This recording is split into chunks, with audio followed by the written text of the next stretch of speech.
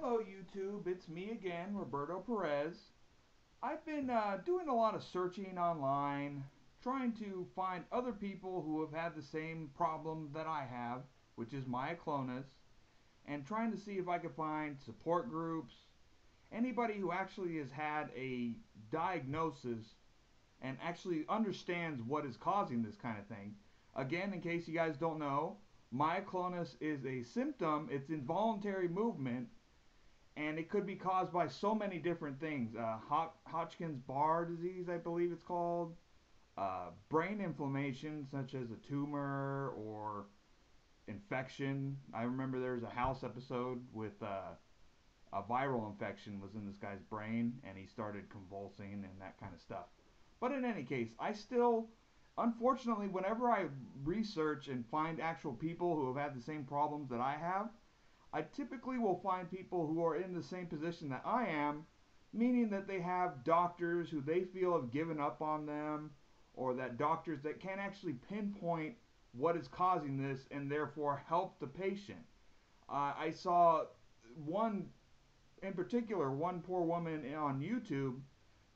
She said the doctors diagnosed her with mechanical jerking and felt that it was stress and anxiety related, which to me that's bogus. It's not stress or anxiety. You don't twitch involuntarily constantly because you're stressed out. You would eventually, yeah, well, in any case. So after thinking about this for a long time, I've decided I'm going to try to start a Kickstarter campaign and actually make a documentary film detailing my life and my personal medical history, and not only that, but what I think causes it. I have my own suspicions, but I really should keep them to myself for now.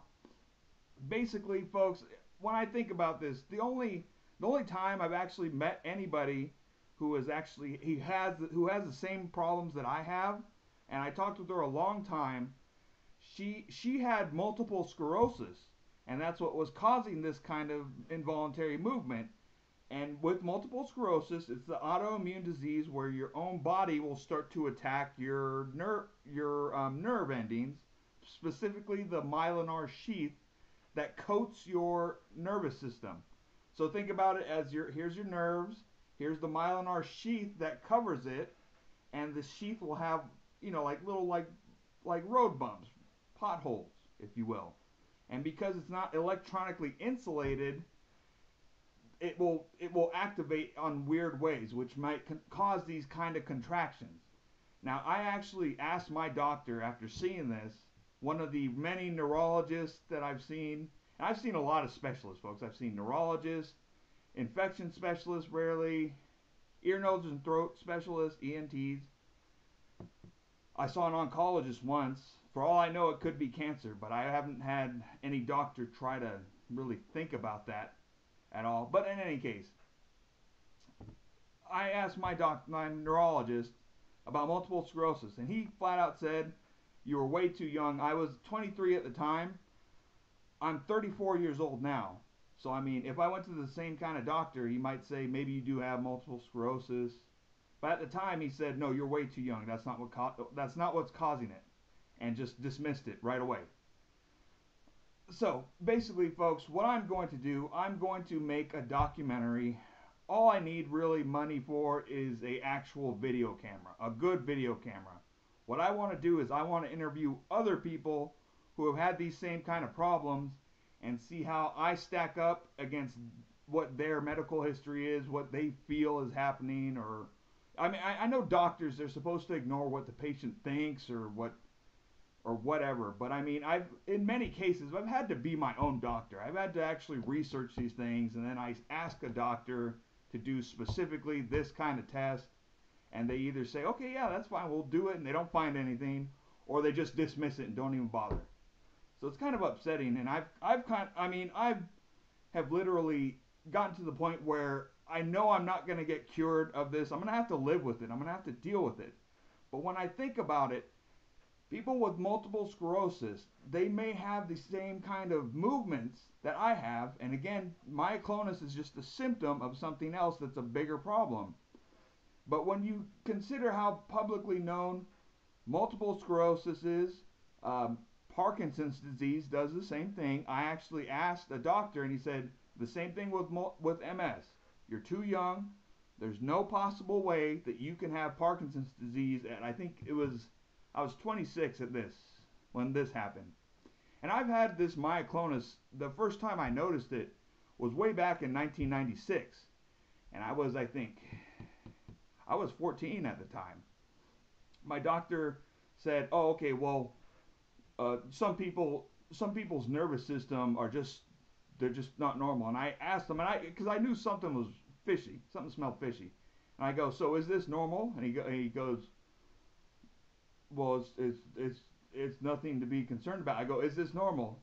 And I go, "I noticed that you are not twitching in the same way." And he's like, "Oh, well, I just have my nervous system's good." And really what it was is, I think, because I had an HMO medical insurance at the time, I think the doctor just didn't want to send me to a specialist. Maybe he didn't want to lose money that month. Whatever the case may be, he failed me. But I mean, who cares? That's happened so many times before. Luckily, I switched doctors eventually after that.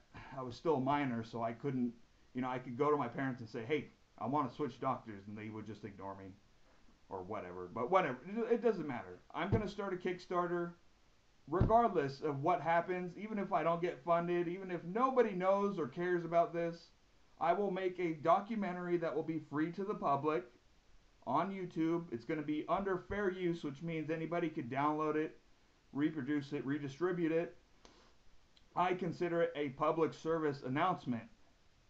But basically, folks, if I don't get funded at all, I'll make it with just this webcam, which won't look too good, obviously. And I'll just put scans of every single one of my medical records. And I've been keeping track since I first started having this, even back in high school, because I thought something was very wrong. So I started to keep a diary and just wouldn't tell anybody about it. I'd write down all my symptoms, write down all the weird things like, hey, today I had tunnel vision and I almost blacked out. Or today I had tunnel vision and I actually did black out. And vertigo, lost my hearing for like 5 minutes, lost feeling in my left, not my left arm, I think it was my right arm. That actually, they checked my, I had a good blood pressure, because that seems like a heart attack.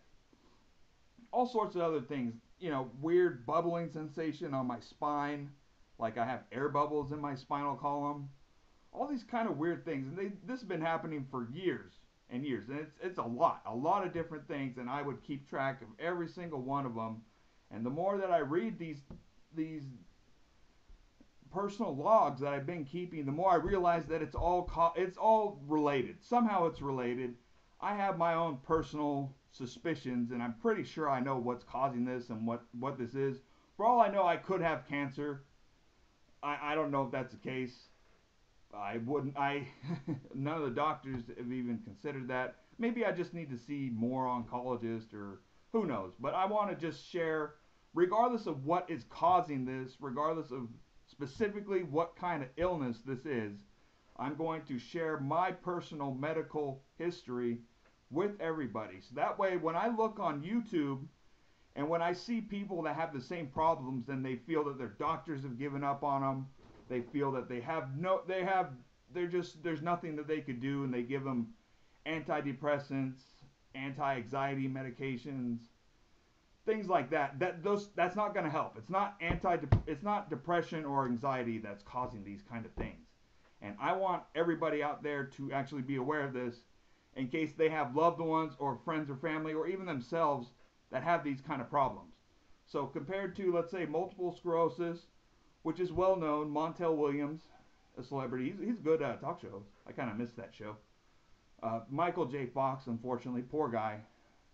He twitches the same way that I do. He does it a lot more, though, unfortunately. And I remember seeing him on an interview, and he was describing that I think he took medicine and it didn't take effect yet, and the poor guy was twitching so badly. But I mean, that's going to be me eventually. So I want to do this, because everybody knows about Parkinson's, everybody knows about multiple sclerosis, nobody knows about actual myoclonus, and the stuff that people have to go through when they go to a doctor and they just say, hey, stress and anxiety, here's the medicine, give me money. And it's sad because even when I got a PPO medical insurance, I thought, okay, I don't have an HMO. I'm going to see good doctors and they'll actually, make money, do tests, but they'll actually diagnose and hopefully cure me, or at least give me medicine that will reduce the amount of symptoms that I have, so I can actually get on with my life and get a job, or have, not black out all the time, or have other things, actually get a job, get an income. And it never happened. Never happened. The doctors they would sound better. They would do a lot more tests. They would send me to specialists. My primary care doctor, he really did try. The specialists that I saw, they tried to, but they didn't get any results. So it's just, who knows? I'll just clearly spell out everything. I'll scan my medical records, and I'll give you detailed explanations of what happened to me, what I think happened, what I was describing to the doctors. And then if I get a camera, I'll just go and start interviewing other people who have this kind of same problems.